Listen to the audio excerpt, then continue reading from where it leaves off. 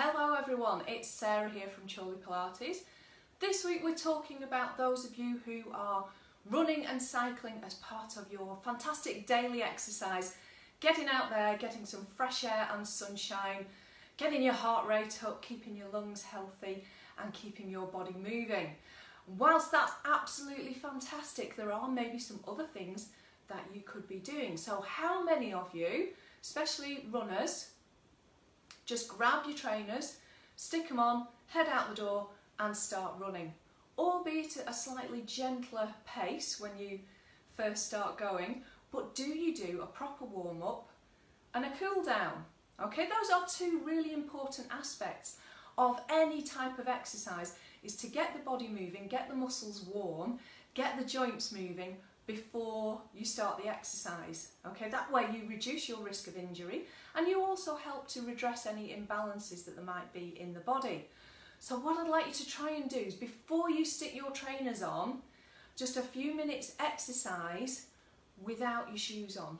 Okay, so you can do it barefoot or you can have your socks on, but we also need to work the feet, because when they're confined in those cycling shoes or in those trainers, the foot isn't moving as it naturally would.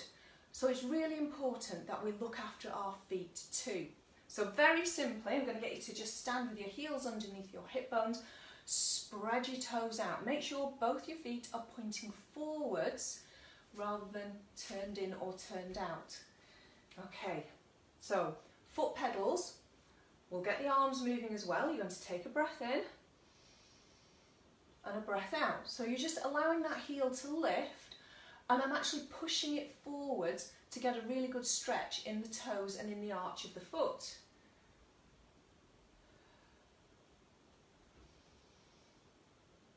So just a few minutes doing this can really save you from lots of other discomfort that you might experience if you don't do a proper warm-up.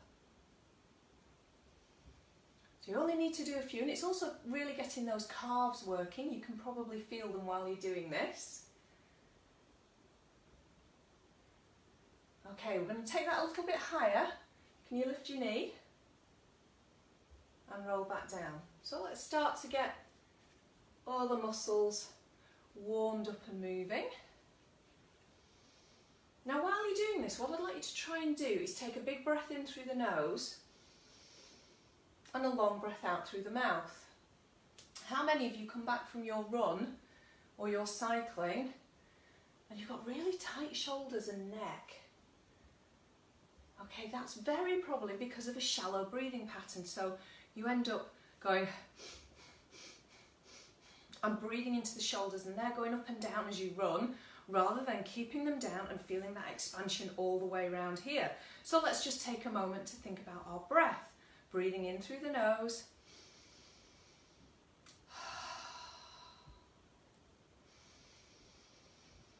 And I want you to try and feel that that breath goes into your hand, so it stretches your thumb away from your fingers.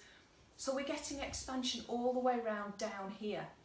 So try and notice that when you're out cycling or running, if you get stuck into a shallow breathing pattern or if you're getting a nice big full breath, okay? That's going to help you with your stamina and help you to keep going. Right, we need to think about hips now, because as I said yesterday, it's very much a forward plane of movement. So there's lots of muscles in the pelvic area that help to stabilise you, which maybe aren't getting recruited and being as active as they should be. And one of those that I've noticed in myself this last week is the glute med, okay? That's one of your main pelvic stabilisers. Sometimes another muscle, the TFL, can take over and cause us problems, tight hips, and we get really achy here. So a good one to activate the glute med, just standing tall. I want you to turn your leg in slightly. Now make sure that comes from the hip rather than the knee. So rotate from the hip, and you're going to push that leg back and lift, just on a slight diagonal. Push and lift, and you should feel a lovely squeeze right here. Okay, so this is going to save you from those tight, achy hips.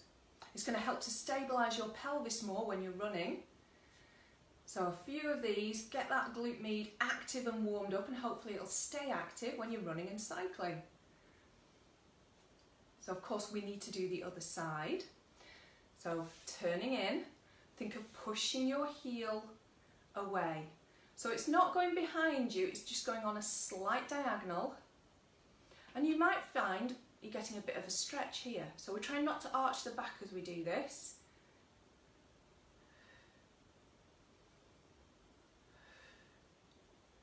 One more.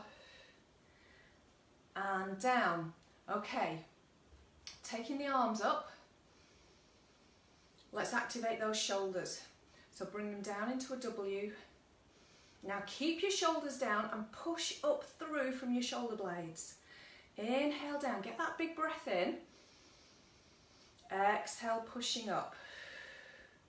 So this is going to help to activate and stabilise the shoulders. So hopefully you'll get a little bit less of that shoulder breathing and the shoulders jogging up and down as you run.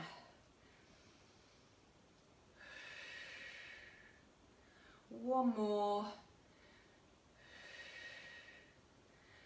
And down. Okay, onto the hamstrings and quads now. So a few lunges, but doing them properly. So make sure you stay hip distance. Step one foot back onto the ball of the foot. Okay, and you're going to hinge slightly forwards. Shoulders over your toes.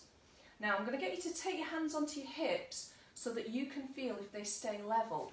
And also you're using that thumb to see if your back muscles switch on. If they are, then you need to focus on keeping your hips level and your leg muscles doing the work rather than your back. Okay, so we're going to lower down as though you're about to fasten your shoelaces without bending your back. And pushing back up. Now you should feel that this muscle here underneath your thumb stays soft and your knees go forwards.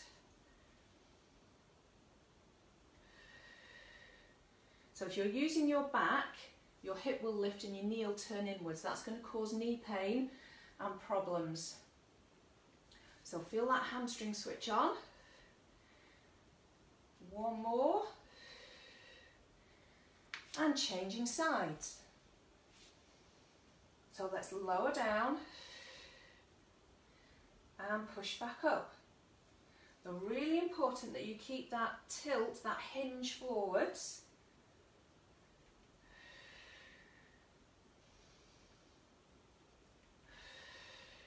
Just notice what you're feeling here. Let's get those leg muscles nice and active.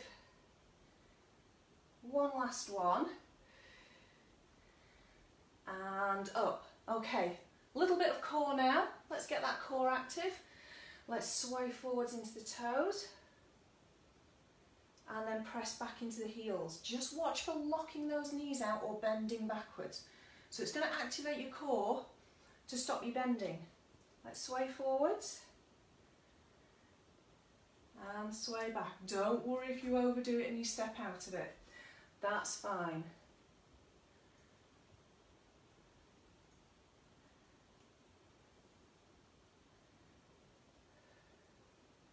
Okay, now for the arms. So you're going to go back to those foot pedals, but we're going to pull the arm back. Really lift that elbow up behind you without dropping the shoulder forwards. Pull back.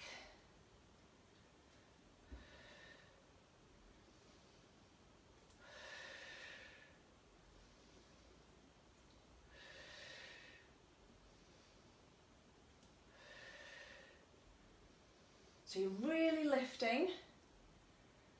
Now let's add in a little bit of rotation, but I want you to make sure that happens from above your hips. So you're going to turn, keep your hips pointing forward so that you feel it here. And pull back and recover. Shoulders are staying down and we're activating the obliques now. So one more each way. Okay, you're ready to pop those trainers on or those cycling shoes and off you go. Enjoy your ride or your run.